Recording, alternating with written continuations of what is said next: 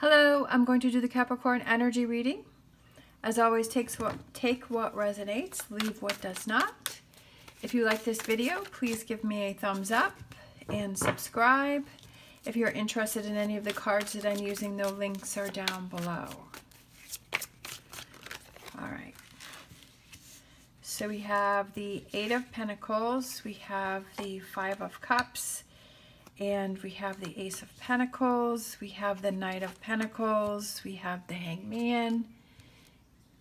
Let's zip that down just a little. And then we have the Hermit. And then we have the World, the Tower, and releasing, letting go. Tower again. Tower's been coming out a lot for Capricorn. Bottom of the deck, we have Death cards. So many changes coming through for Capricorn, and I absolutely love that because I feel like definitely if something's not working, like you want it to change, and sometimes we don't know how to make that change, but it's almost like the universe will change things for us. The universe will bring that change in for us to see what it is that we need to do. All right, so overall energy, we have the Death card, Scorpio. What you're struggling with is we have the Eight of Pentacles, we have the, I think I'm just going to bring this here.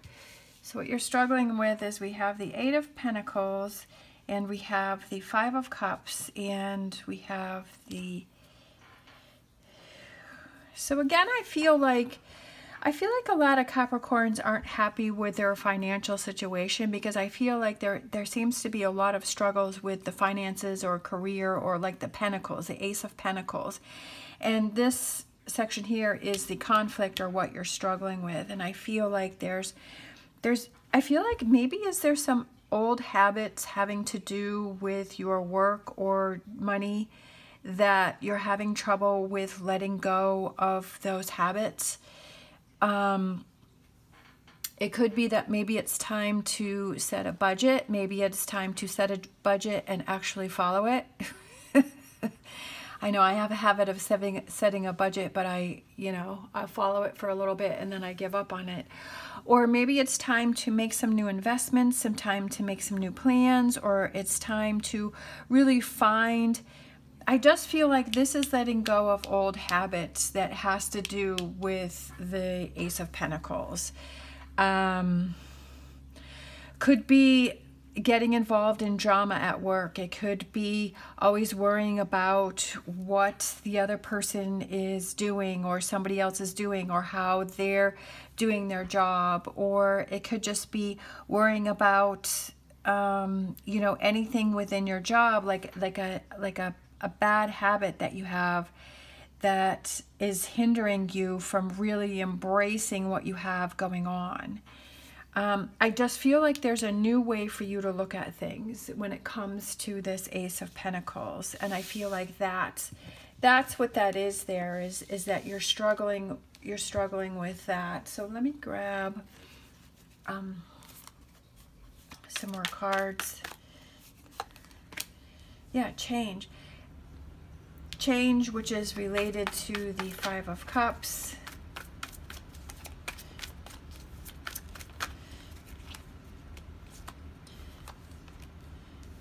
And then we have the Ace of Cups and we have the Page of Cups.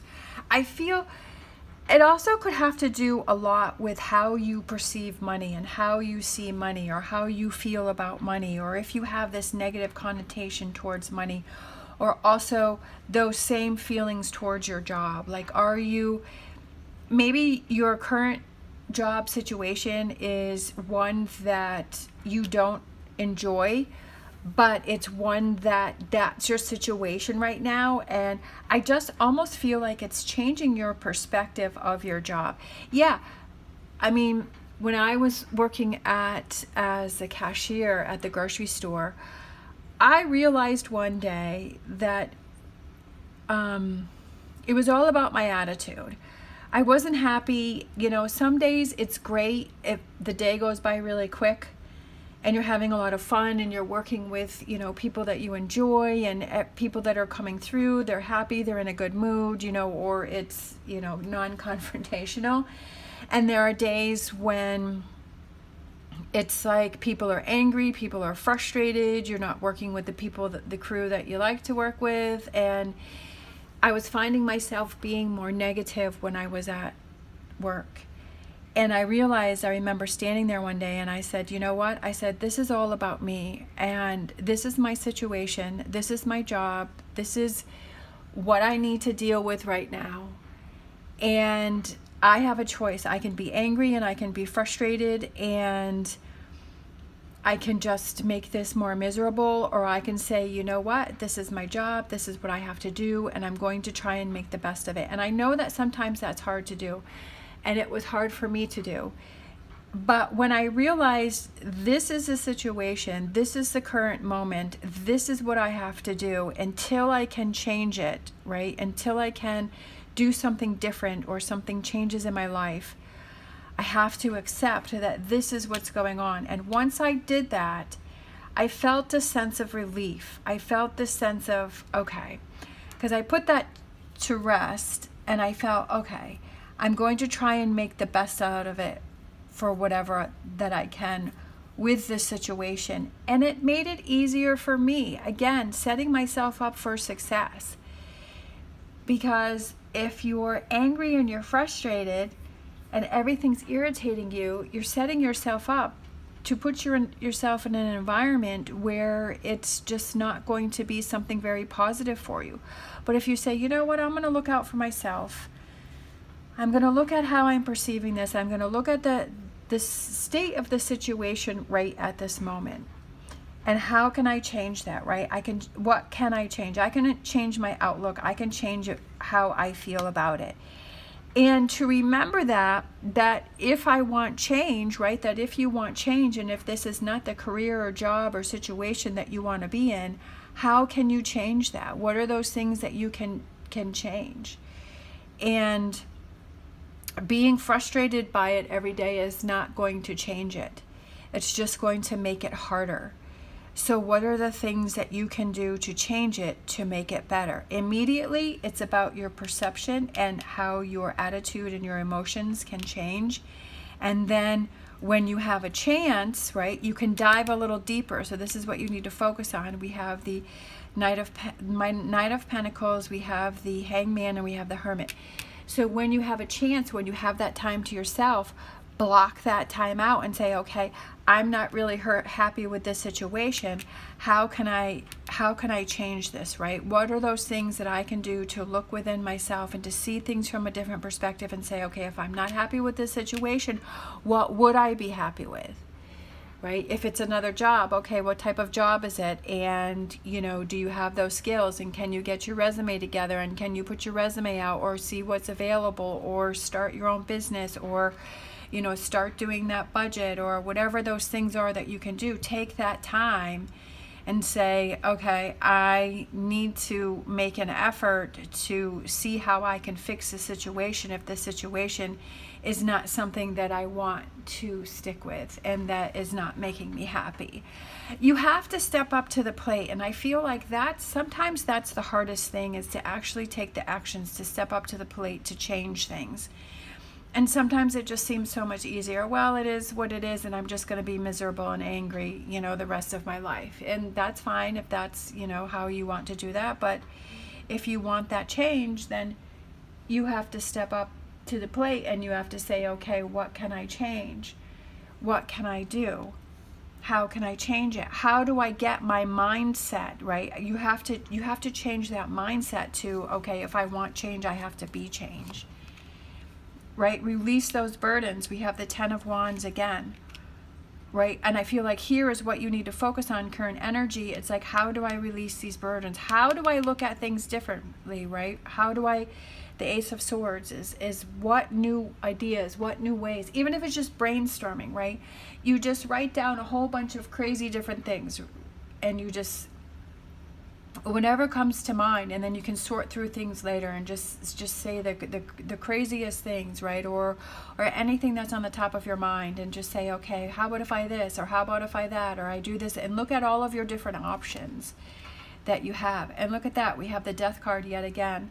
So again, looking at how do you put to an end this feeling of this over here? Is it, you know, just sort of accepting and going in and having, you know, a better outlook on it? Or is it, do I really want change? And what is that change, and how do I make that change?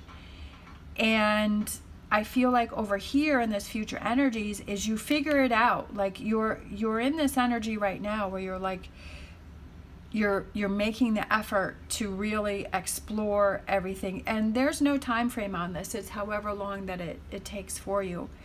But over here, this energy that comes in is you feel this sense of relief, right? That you're finally able to let that go. And that Tower is a good thing, because it's like, okay, I want to change, and I actually took the steps to make change.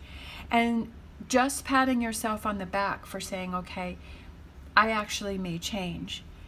We have the Eight of Wands, and then we have the King of Cups, and then we have the Knight of Swords. It's almost like you're able to let go of this over here, and then you're able to like move forward, like getting excited to move forward, because you're like, wow, I'm so proud of myself that I let go of change. And that's what I'm saying about the Tower, is I just feel like, you know, Capricorn is more into, okay, I'm not happy and I don't want to accept this anymore, and how can I change it? Bottom of the deck, we have the Strength card, and I feel like, and then we have the Infinity sign, which is individual empowerment, and I feel like it takes a strong person to make big changes. It takes a strong person to walk away from something or to change something that they're used to. It takes a strong person to really look within themselves and say, okay, you know, how can I change how I feel about this? How can I set myself up for success? So this is a win-win situation for me, so that I'm recognizing I'm not happy. I'm recognizing that there's a problem. I'm recognizing that I have to find a solution, and I'm actually taking the actions to make it happen. I'm actually doing the things that I said I'm going to do. And it's like, it's almost like, you know, it's like we put people to high standards, and we say, okay, you know, I'm gonna see if your words are following your actions, right? Like we expect that from other people. We want their words to follow their actions. And do we hold ourselves accountable for that same thing, right?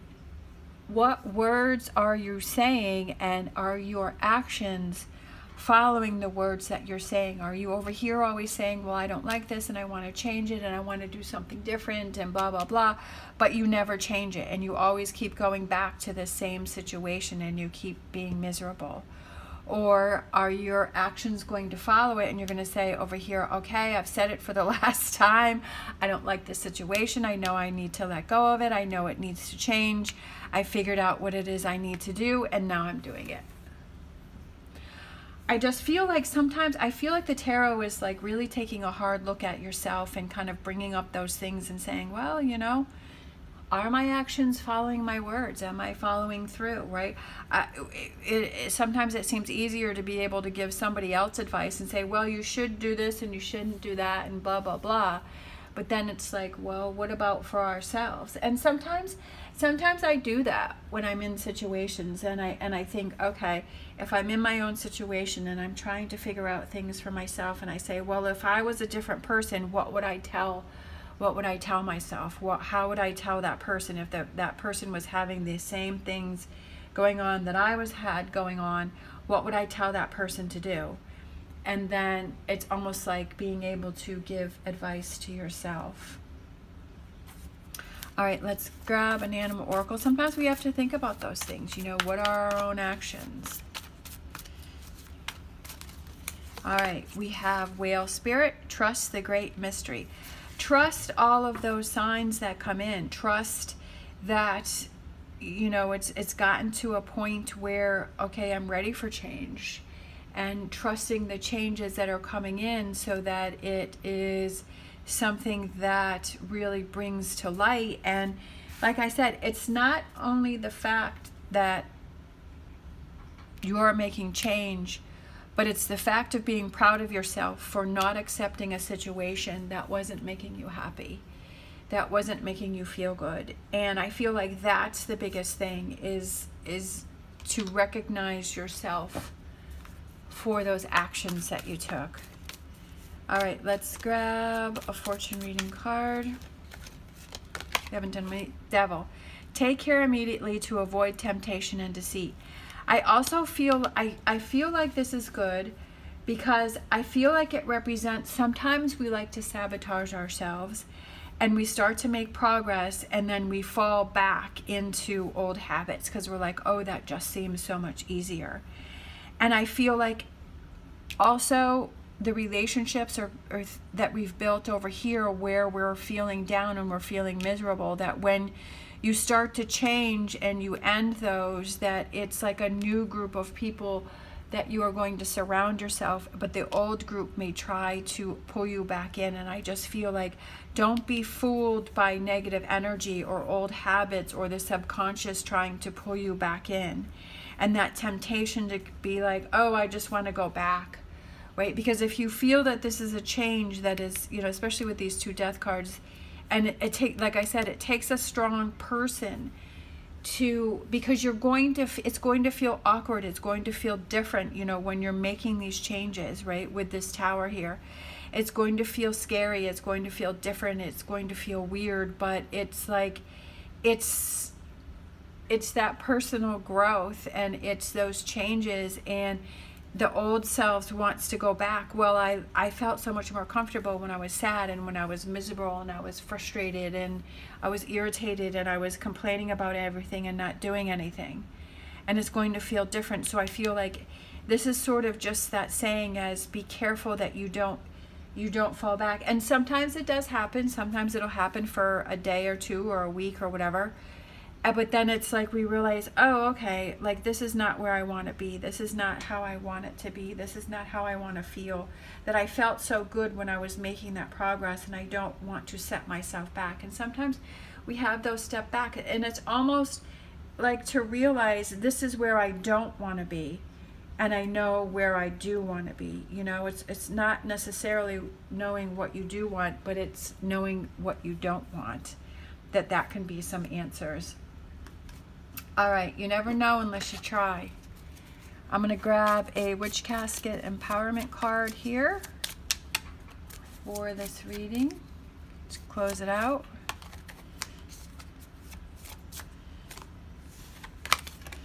We have the magic of dance. Dancing grounds you, raises your vibrations, gives you energy, and empowers you. So take a little time to put on your favorite music and dance. How cool is that? I love dancing. I love dancing. Music, if I could only have one thing in my life, if I could only have TV or I could have music, I would much rather have music. I love music. I mean, it helps my moods. It can motivate you. It can relax you. It can energize you. It can calm you. It can do so many different things. And you know what? Just taking that moment to just be silly and have some fun and not think about anything but just dance to a song, right?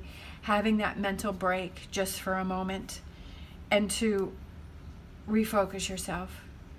All right, thank you so much for watching. As always, stay positive, stay safe, and I will see you next time.